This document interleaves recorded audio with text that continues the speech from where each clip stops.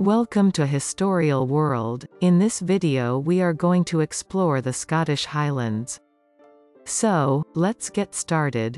Highland is a council area in the Scottish Highlands and is the largest local government area in the United Kingdom. Why visit the Scottish Highlands? Alongside the natural drama, this is also an ancient landscape.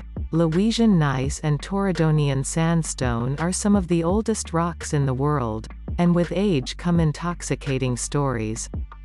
History in the Highlands is very much of the living, palpably raw variety. This is not just wilderness, but rather a region shorn of its people in the notorious Highland clearances of the 18th and 19th centuries.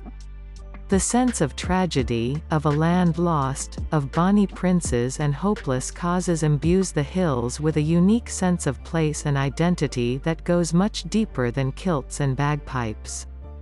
Best time to visit the Scottish Highlands. Any time of year is a good time to visit, as each season brings its own joys, from watching the Highland Games in summer, to steaming the rails as autumn colors the land. But if you're ready to go now, springtime is ideal for hunting for Machair wildflowers up in the Inner Hebrides. Its northern isles fall under the Highland Council, while you could be among the first to tackle the new trails that are breathing fresh life into the glens and lochs. How to get around the Scottish Highlands? Getting around this vast wildscape has never been easier. The North Coast 500 road trip, created in 2015, has opened up the Highlands to a new breed of visitor, with their motorbikes, campervans and convertible cars.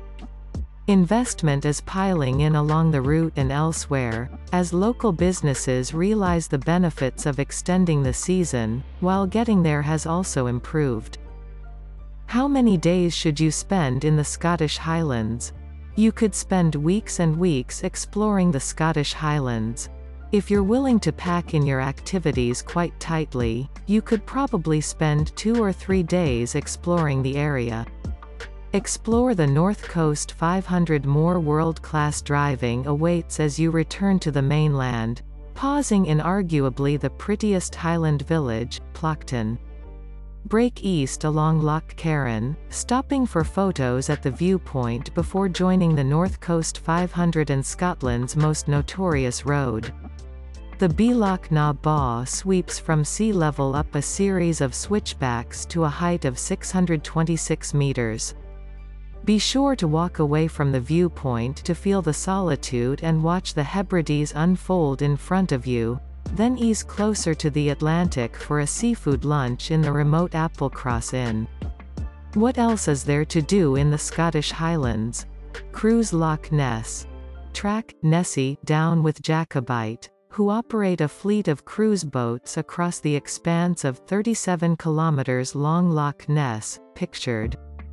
Scan the waters or enjoy a dram in style as the geological fault line of the Great Glen unfurls all around.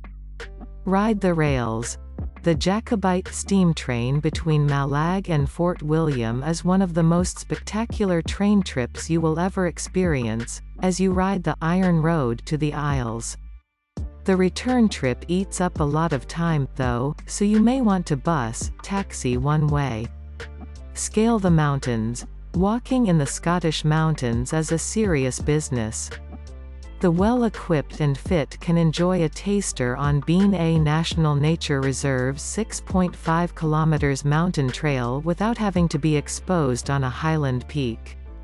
There is a gentler option, too, that sticks to the lower slopes.